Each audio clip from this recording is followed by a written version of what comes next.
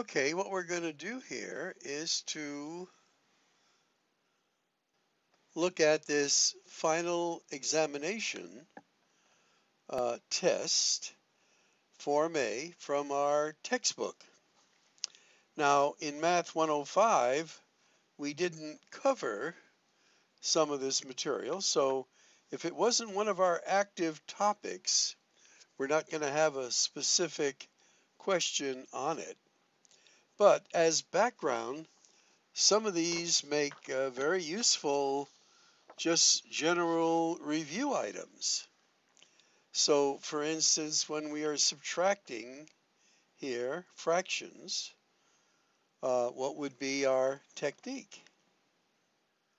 So here we see we have to have a common denominator, multiplying each of these fractions by 1 in the form, this one of 3 over 3, this one 4 over 4, and getting this for our numerator now, which are common denominators, and we end up with this as an answer. Now, the technique for combining like terms, they're all x to the first power, so these are like terms. We can add our 8 and 4 together, get 12, minus 3 would give us 9x. So some very basic items here. Here we want to work with exponents, but we do not want to have negative exponents. So this is going to become a negative 4 to the negative 1. This becomes x to the negative 2. And this becomes y. Negative 2 times negative 1 gives us a positive 2. So we bring our negative 4 down, and that goes in the denominator, and we can put our negative sign there. This stays in the numerator, and we bring our x to the negative 2 down, and it becomes a positive 2 in the denominator.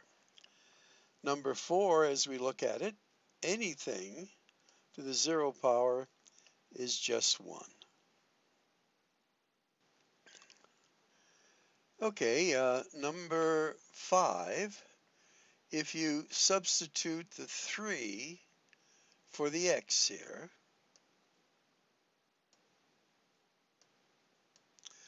and the 1 for the y,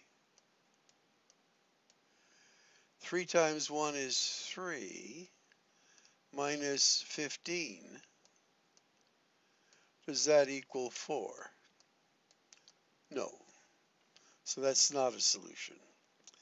Here, if we solve this equation, we get x equals a negative 25/8. Here's a little word problem. The sum of two numbers is 92. X plus y equals 92. One number is 14 more than the other. There's one number. The other number is 14 more. And what are the numbers? And we get 39 and 53. So in solving this, we would put them in standard form. And notice the y's cancel out. We get 2x equals this. Divide both sides by 2. We get one number is 53.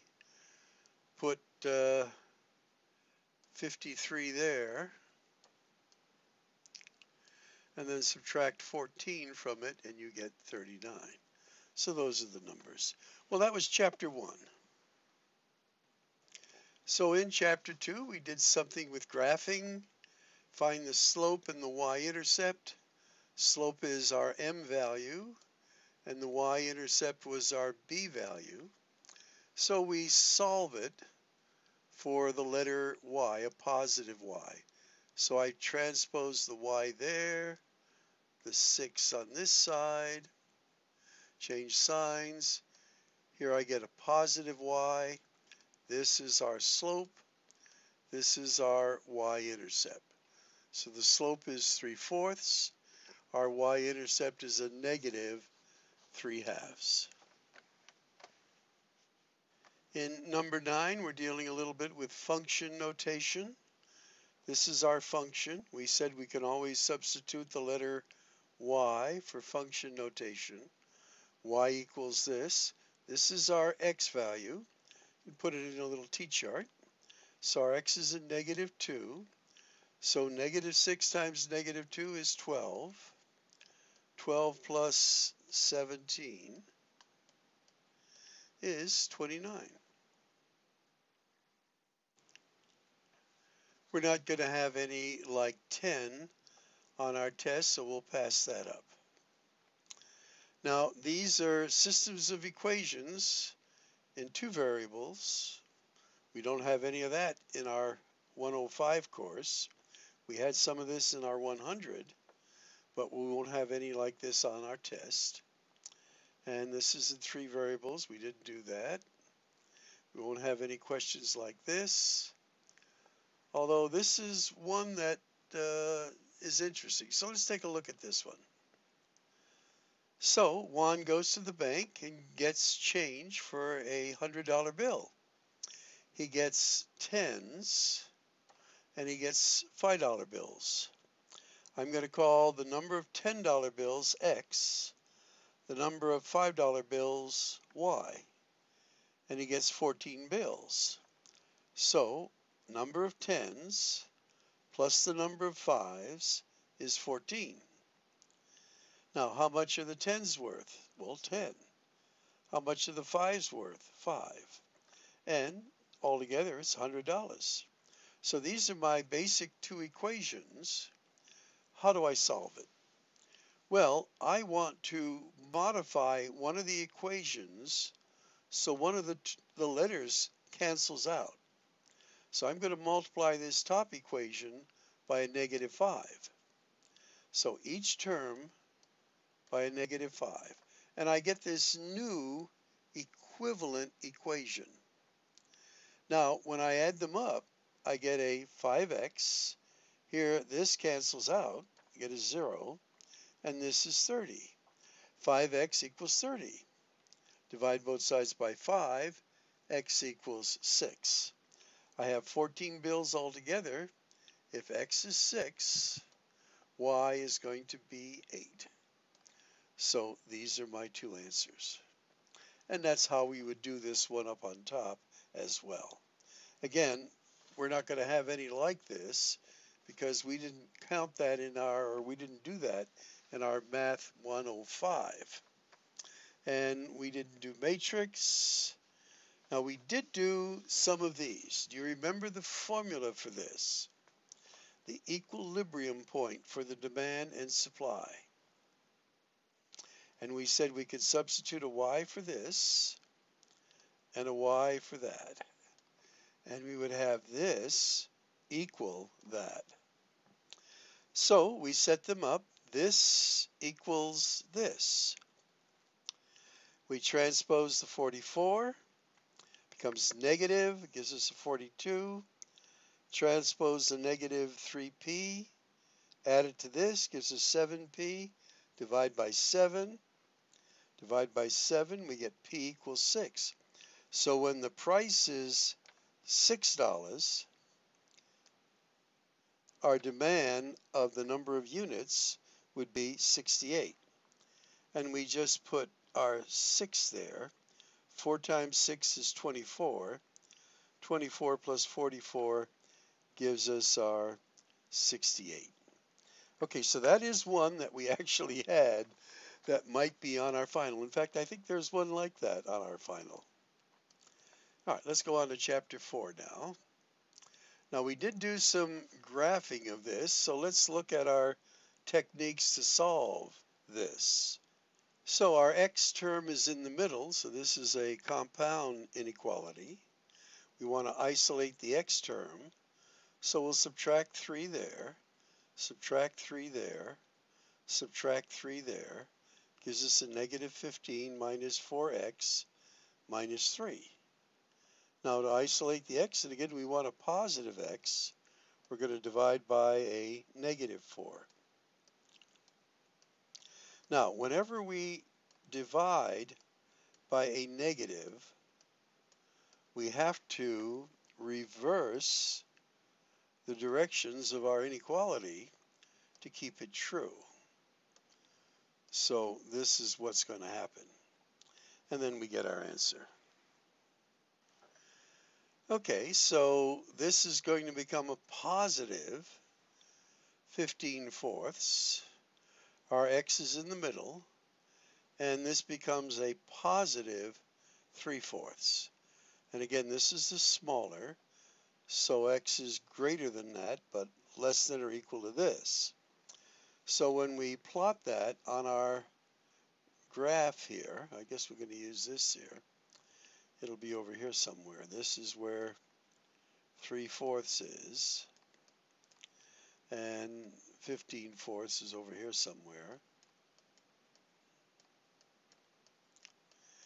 And we're going to use a parenthesis for this, but a bracket for that, and just fill it in. Now, that's the graph. Interval notation would be basically this number with a parenthesis on this side of it and a bracket on this side. And in set builder notation, we would just put a line there, an X there in front, and braces. Okay, for number 17, again, this is absolute value of X is greater than 4. This will be a disjunction. I'm just going to sketch it right over here. So it'll be X is greater than 4, just straight like that, which would be this. This is a 4. This is a negative 4, and we just reverse the sign. So X is less than negative 4. Like so. Okay? And number 18 is a trick question, isn't it? Why? Because you can't have a negative value for an absolute value. The absolute value is always its positive. And for this one, we just write it without the absolute signs, just like it is, without the absolute signs. Then we write the absolute signs, take it away, reverse the inequality sign, and then the opposite sign. So we'll get two answers here. And again, this is a disjunction. It'll look sort of like that, whatever the answer is.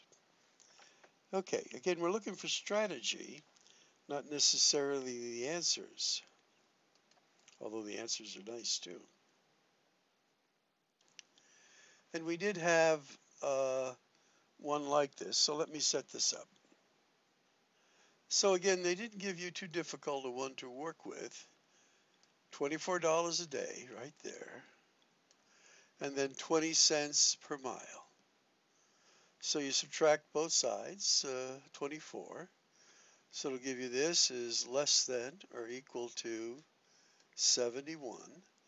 Then you're going to divide that by 0.2. Divide this by 0.2. And you get for an answer 255 miles.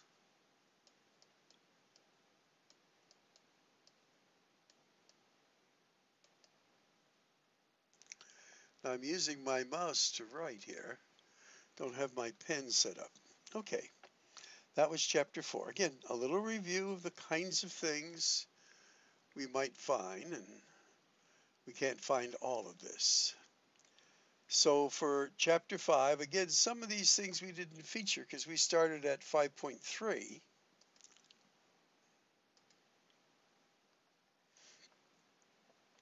But we're looking for like terms. These are like terms. These are like terms. This is a like term. And we said if you put them in vertical columns, if you have that difficulty there, and that'll give you an answer. And here we're just going to FOIL first, outers, inners, and last, watching the signs. And then here to factor. Remember, this is the difference of perfect squares, so it'll factor into its conjugates. 6x plus 1, 6x minus 1. And here we could just take out a 6 first, and then we get x to the third plus 1. Now we have the sum of perfect cubes. So again, our 6 is there. Then we're going to have a parenthesis for 2 terms, parenthesis for 3 terms. Whatever sign we have goes right there. Middle sign over here is the opposite of this. And then this is the cube root of this is x. Cube root of that is 1. We square this. Multiply these two together. Square that. And that is the answer to this one. Now we have here 3 terms. This one's a little tricky here. 4 terms, but these 3 terms, if I put a parenthesis right there, this is a perfect square trinomial that will factor into y minus 3, the quantity squared, minus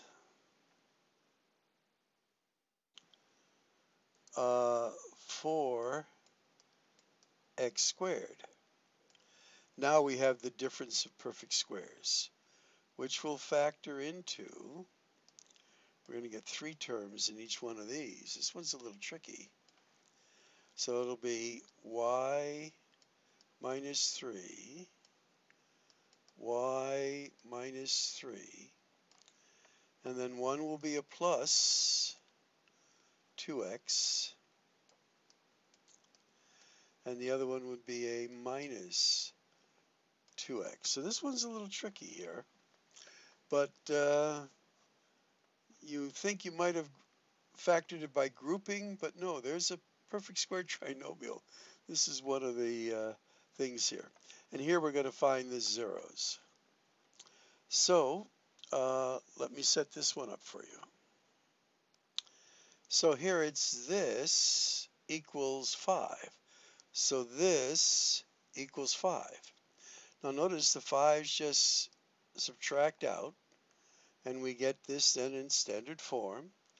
We factor out the 2x and this, equal each of these to 0, which is what I have here. Divide both sides by 2, x equals 0 is one answer, and then just transpose that, x equals 4. Okay, chapters 1 through 5, again, a little bit of a review.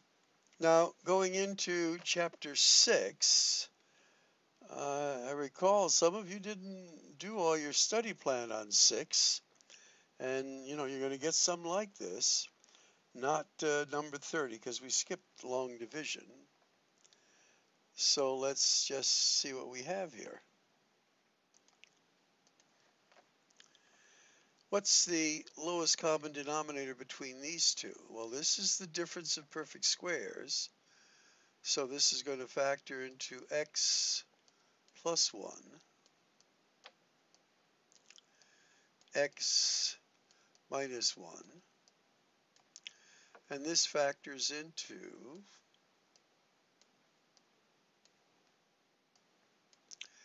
x, 7, 1. I need a positive for the middle term and a negative there. So what is my common denominator? Well, I'm going to need one of those, because that's the greatest number of times it's used in any one factorization. It's used once. Now I need one of those because it's used once there and once there, but the greatest number of times is once. So I just need one of them, and then I need this one. So there's my least common multiple there. Okay, for this one they want us to solve it. Now it's a fraction equaling a fraction. So what we said we could do here is just cross multiply, and I'll set this up. So we're going to take this 3 and multiply it by this, and then this 2 and multiply it by this. So when we distribute, we get this. We're going to transpose the 4a, gives us 11a. Negative 6 gives us a positive 6 and another positive 6, 12. And then we get 11a equals 12, divide both sides. There's our answer. Okay, now for this next one, we're saying Ebony can paint a house in 5 hours. So that person's rate is 1/5. Her partner can paint the house in 6 hours. So his or her rate is 1/6. How long would it take to paint the house together? Well, here we're going to multiply everything by the lowest common denominator, which is 5 times 6 times t.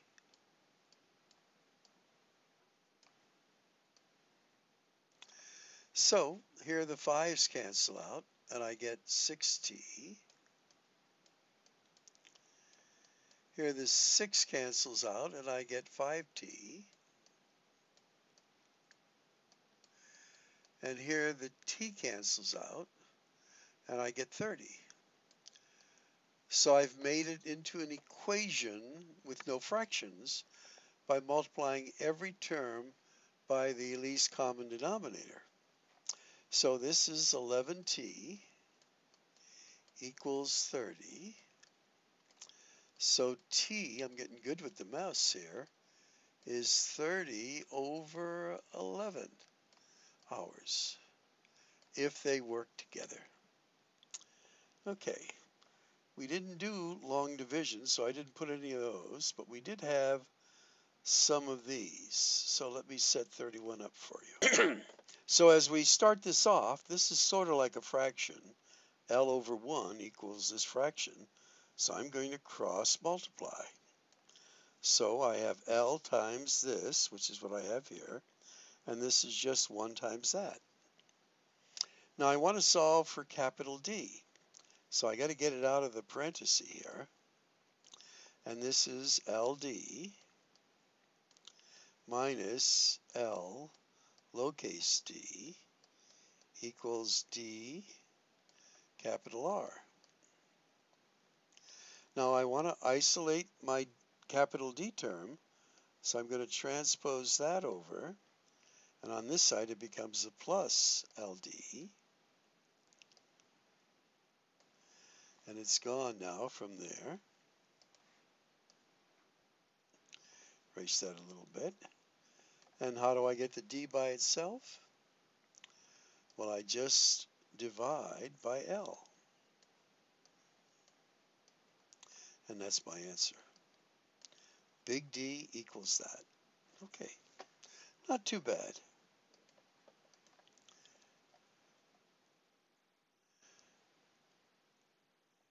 All right, word problem for chapter 6. And actually, on your final, there's some problems that are not shown here that you may want to review from the test that you actually got back on chapter 6.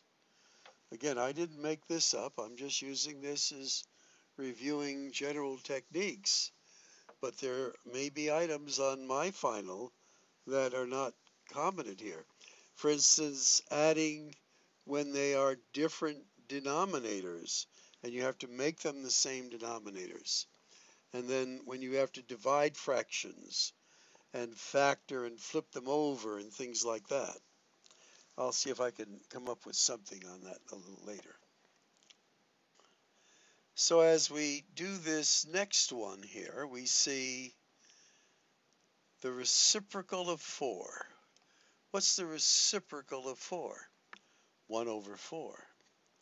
Plus, there's your plus, the reciprocal of 3, right there, is the reciprocal of what number? So there's your basic equation, and we're going to multiply everything by the least common denominator, which is a 4 times 3 times n. And we did one just like this with the work problem, so I'm not going to do that one here. I'll let you do that. Or again, we want to show you technique. Y varies directly as the square of x.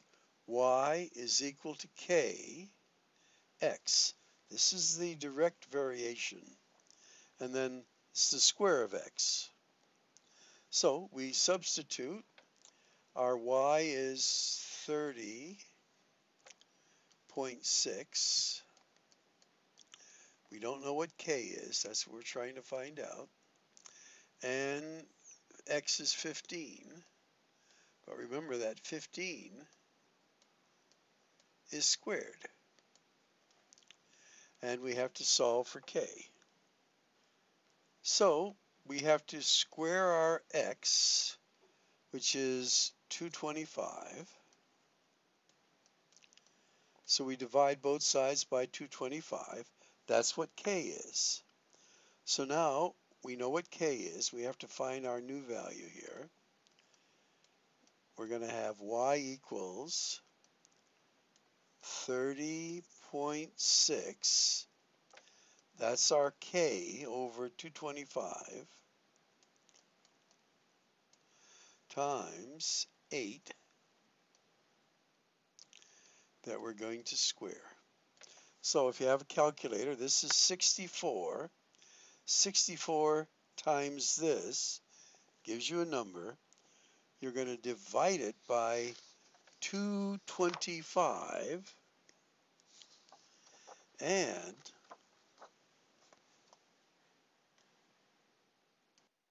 y is going to equal 8.704. And just to let you have the answer for this one, if you want to work it out, n equals 12/7. Okay, well, I'm going to stop here for a little intermission, and then we'll finish chapters 7, 8, and 9.